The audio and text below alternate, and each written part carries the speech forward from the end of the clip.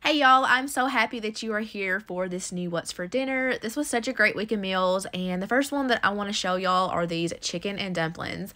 These were hands down the best I have made yet, and trust me when I say I have tried several different recipes. So the first thing I'm going to do is add in some bone-in, skin-on chicken thighs to a large pot and cover those with water. The original recipe did say to use 8 to 9 chicken thighs, but all I had was 4, and I knew that would be plenty for my family. So I'm also going to be adding in 1 teaspoon of chicken bouillon powder just for some extra flavor, or you could of course use like 1 chicken bouillon cube. I'm also going to be seasoning this up with some thyme and some salt and pepper to taste. So I'm just going to turn that on high heat and get that going to a hard boil, and then I'm going to place my lid on, turn it down to about medium, and I'm just going to let that cook for about an hour to make sure that that chicken is fully cooked through. And I'm just going in there with my tongs and carefully removing that chicken to a separate plate. And just look at how gorgeous that chicken broth is that it leaves. It's so rich and flavorful, and I'm going to be using it for a couple different things throughout this recipe. So one of them is this creamy gravy. So to a separate saucepan, I'm adding in 2 cups of the broth, 2 cups of milk, 6 tablespoons of cornstarch, and just some salt to taste. And I'm just going to whisk this over medium heat for about 6 to 7 minutes, just until it thickens. This step right here is what set this recipe apart for me and made me so intrigued to try it, because I thought, that's different. And if you are against like cans of cream of chicken soup, this is a good recipe for you. So now on to the dumplings. In this small mixing bowl, I have 2 cups of plain all-purpose flour. I'm adding in 1 tablespoon of baking powder, 1 teaspoon of baking soda, and half a teaspoon of salt. I whisked the dry ingredients together real quick, and then I added in a 1/4 cup of shortening, and I'm just going in there with a fork and cutting that into the flour, or if you had like a pastry cutter or blender, you could do it that way also. Then I'm going to add in a 1/4 cup of that broth from the pot, followed by 1 cup and a 1/4 of buttermilk. I know I said that weird just now, but I'm trying to memorize it all. But yeah, I just whisked that together. It's going to be a really wet mixture. And then this is all the broth that I was left with. And obviously that's not going to be enough to make dumplings. I didn't have any like extra chicken broth on hand, so I just quickly made up a batch. So I'm just adding some water to my pot and using that same chicken bouillon powder. And I'm just going to let that quickly come up to a boil. And then it is ready to drop those dumplings. And as you can see, I'm just using a regular spoon to drop that dough into the boiling broth. That first one made me a little nervous because it looked like it kind of disintegrated a little, and you definitely don't want that, but it all ended up working out just fine. So I'm just going to repeat that until all of the dough is gone. Then I'm going to pop the lid on and turn it down to low and let that simmer for about 10 minutes. Meanwhile, I was working on my chicken. I just removed the skin and pulled it from the bones. And then here's the dumplings after they are fully cooked through. I just kind of gently press those down into that broth, and now I can add in that creamy gravy that I had made a little bit earlier, followed by that chicken. Chicken thighs is the best cut of chicken in my opinion. I do love chicken breasts, but when it comes to recipes like this, chicken thighs is where it's at. It just adds so much flavor. But it is done now. I'm just gently stirring everything together and letting it warm through for a few minutes. So this is a little time consuming, but it is not difficult, and it is 100% worth it, I swear. These dumplings are absolutely perfect and so fluffy. If you have never had this style of dumplings before, you gotta try it at least once for me. There's just nothing like it. And that creamy gravy made all of the difference. The seasonings and flavors were just on point. And I served it with some fresh corn on the cob with some butter, garlic, salt, and pepper. But yeah, this is a recipe you definitely want to save. There will be a link to it down below in my description box. Up next, I'm going to be air frying these jalapeno cheddar smoked sausages. I cooked them at 400 degrees for about 6 to 7 minutes. These are so darn good. I honestly forgot all about them, and it has been forever since I have bought them. But anytime we have these, it makes me think of summertime, and it just puts me in the best mood. And then to go along with these, I also roasted up some red potatoes. So I just washed these really well, and then I quartered them up and threw them into a large mixing bowl.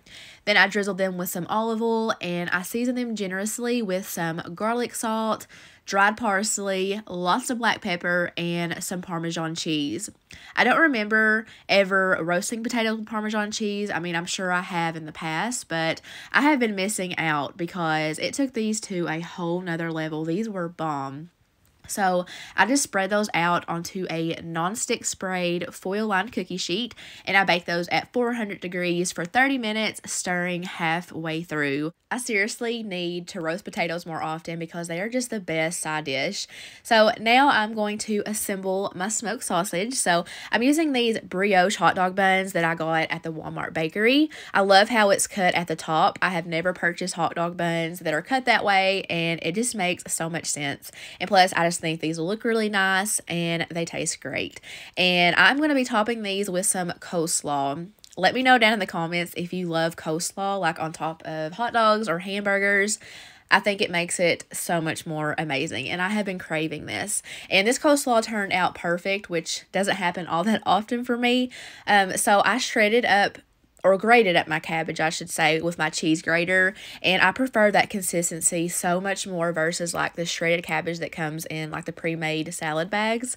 I also grated in a carrot, and all there is in there is some mayo, sugar, salt, pepper, and a splash of vinegar, and I let that sit in the fridge for several hours. So that was delicious. Absolutely loved it. And then, of course, I threw on some of those potatoes, and this meal was just all around perfection.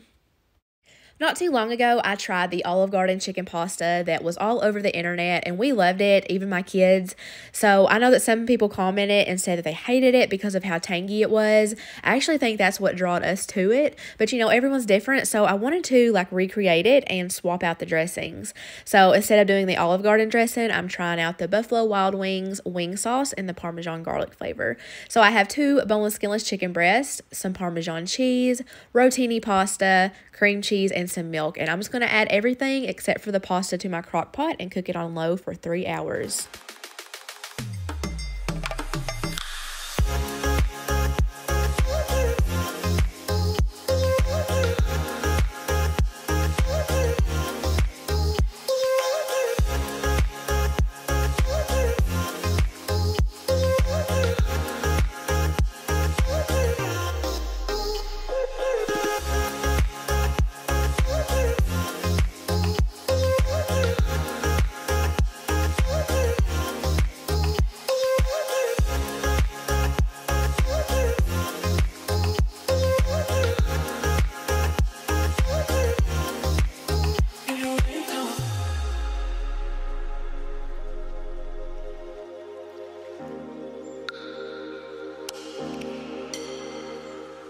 So here's what it's looking like after the 3 hours. As you can see, it's getting really brown around the edges. So I feel like if I left it in any longer, it definitely would have burned. But that chicken was cooked perfectly at the 3-hour mark.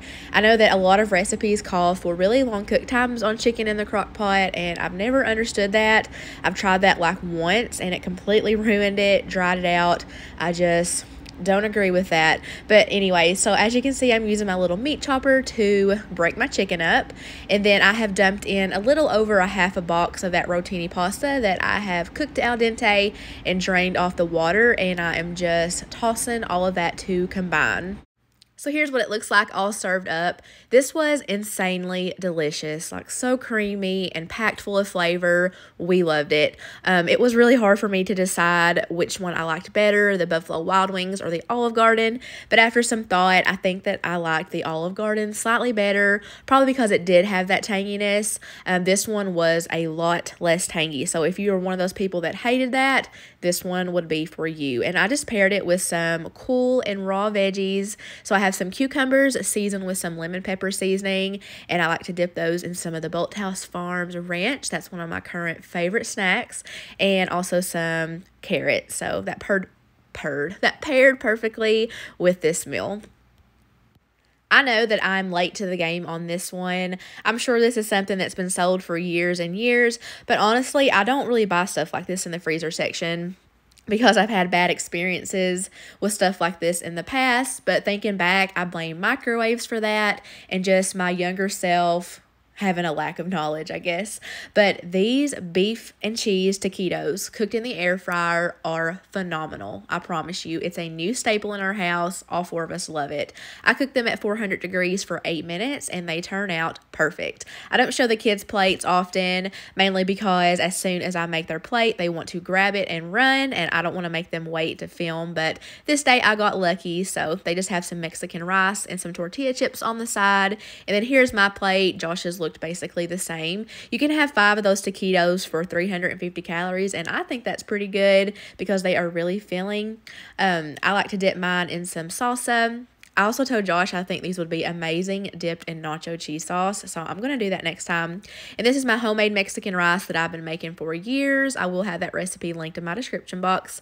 And I also have some lime wedges to squeeze over everything. So yummy.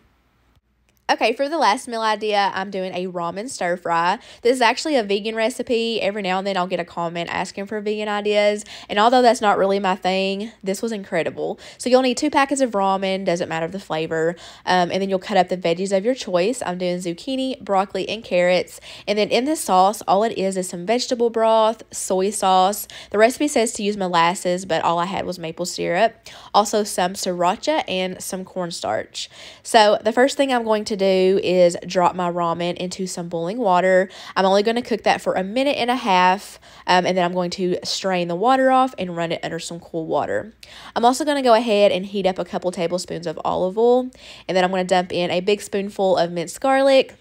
The recipe did say to use fresh ginger. That's not something that I would use that often, so I'm just using some ground ginger that I already had in my pantry, and I'm just going to cook those together for about 1 minute or so. And then I'm going to dump in my raw veggies, and I'm going to saute mine around for about 6 to 7 minutes. This honestly just depends on your preference. This will leave them tender but crisp, and that's not normally something that I would go for, but in a dish like this, it works so well. So now I'm going to add in that half-cooked ramen, and it will finish cooking as I stir it around.